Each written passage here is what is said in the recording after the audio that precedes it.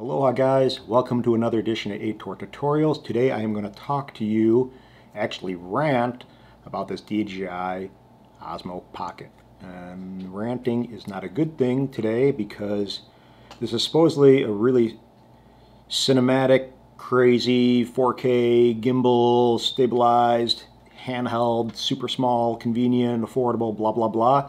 But I can't get a fucking time lapse or motion lapse sharp for the life of me. So this is my second one. I had one for about 9 days and I could not figure out why. And DJI, when I called the support, was absolutely horrendous. They had no clue what I was talking about. They did nothing to help. All they did was basically transfer my Osmo Shield, which wasn't easy. But regardless of that, bottom line is I swapped it out for another one, thinking that maybe it was a bad piece of hardware. And lo and behold, same thing. And I've been doing a lot more research online, reading a lot more people having focus issues with their pockets.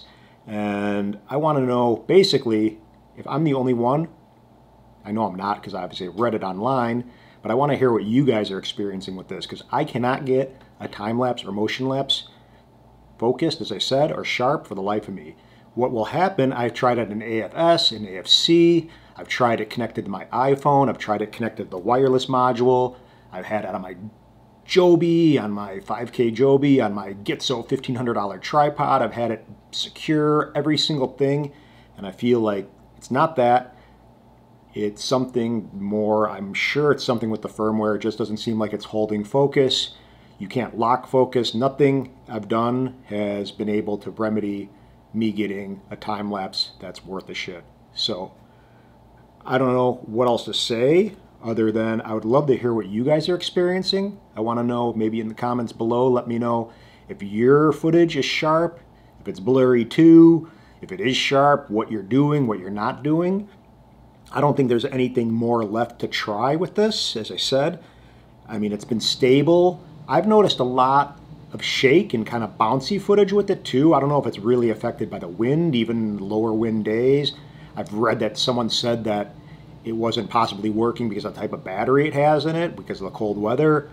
I don't know. All I know is I spent probably $400 on the accessories and with this and the memory card, and I can get a better time-lapse video all day long, rockstar, with my iPhone 10. So, you know, I'm pretty disappointed that DJI let this thing out, and they're touting again their time-lapse video sample that they put out there with the Mimo app and showing how killer it looks. I don't know what they did to get that time-lapse looking so great and so sharp, but I can't get that for the life of me. Every single time it looks like doo-doo, total crap, totally unacceptable, not usable. They just go right in the trash. For this example, I'm going to actually attach a couple videos to see what I'm experiencing.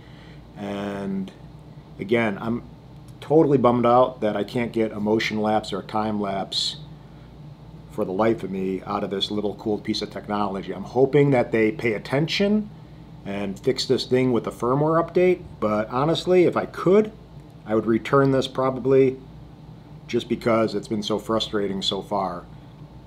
And again, I really did buy this largely to get some nice B-roll footage and some cool little, you know, time-lapse videos and motion lapses, because that's what was kind of getting me excited when I saw it.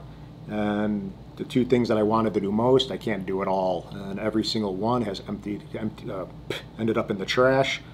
So again, a little flustered, kind of frustrated with this. I just wanted to throw this out there. It's not supposed to be super high production value video. It's just meant to see if other people are experiencing the same thing with this new piece of technology and what you're doing to, as I said, get it focused and sharp, and if you're having bad results, what's going through your mind. So again, let me know. I don't know what else I can say. I've heard people say that they're doing a workaround. I think that was with the 4K video where you can save the original photo and then put it together in like DaVinci Resolve and do things like that, but I don't think that has anything to do with the actual captures being sharp. It seems like it's a really shallow depth of field. I don't know if it has to do with the aperture. I believe it's like f2.2 or something like that. So if that's the case, it seems as if when I start the time lapse, it looks like it's still in focus, and then as it starts to continue on, it just seems like it goes soft, and I don't know what the frick that's about, but it really blows. So again, this thing can't keep a hard on, apparently, meaning it can't be sharp for the life of me. And